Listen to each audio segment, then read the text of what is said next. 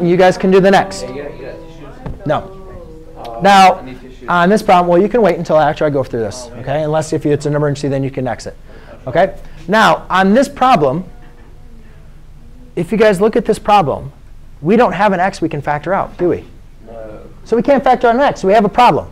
So what I'd like you guys to think about, though, is we do know how to factor a problem that's similar to this when it's squared. If this was squared, then we could factor this out, right? You guys are familiar with factoring when it looks like this, right?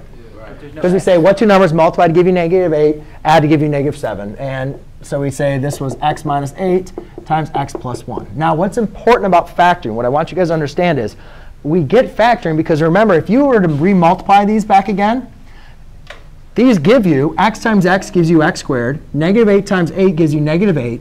And then when we multiply the middle terms, the inner and the outer, that gives you -7, right? Yes.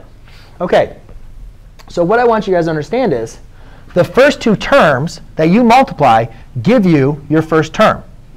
So instead of having x times x times x gives me x squared. If I want to get x to the fourth, what should I make these x's? X squared.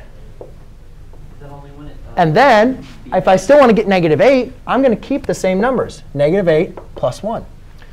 And guess what? When you combine your middle terms, when I combine -8x squared and x squared, I have -8x squared plus 1x squared. What does that give me?